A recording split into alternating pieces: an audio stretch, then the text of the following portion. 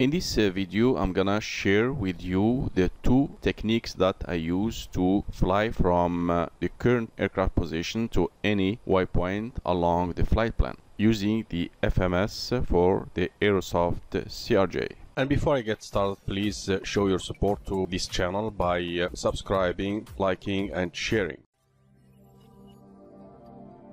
From startup to shutdown is all about flying with simulators. As you can see on my FMA, currently I'm flying FMS 1, which is the rule mode that follows my flight plan. On my navigation display, you can see the aircraft symbol showing the current position, flying on course to Charlie Hotel Echo Waypoint. Let's suppose for some reason we don't like to fly over Charlie Hotel Echo and we want to resequence to the next waypoint, which is Dahra, as you can see here. To do so, we can use two different methods. We can either fly direct from our current position to Dahra, or we can fly direct to intercept the next leg, which will take us to Dahra. And I'm gonna show you how to proceed with these two methods using the FMS CDO. Let's start with the first method, which is flying direct from our current position to the next waypoint, which is, for instance, Dahra. Using my FMS CDO, I need to use direct intercept function. This takes me to the pages where I can find my flight plan waypoints list. All I need here is to find the waypoint that I want to fly direct to, which is, in this example, Dahra. So I'm gonna select Dahra, and you can see the FMS has created this dashed white line, which can take me directly from my current position to Dahra. And finally, I need to execute this modification.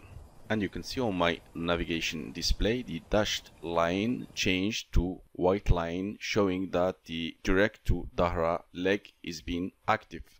And you can see the autopilot is steering the aircraft following the new active leg. Now I'm gonna show you the second method. Instead of flying direct from our current position to Dahra, this time I'm gonna fly direct to the next leg, which is from Charlie Hotel Echo to Dahra. We're gonna simply activate the next leg, which is from Charlie Hotel Echo to Dahra. Notice on the FMS CDO legs page where the flight plan waypoints are sequenced. On the top here, the first waypoint is in cyan, which represents from, and the second waypoint, which is in magenta, represents to.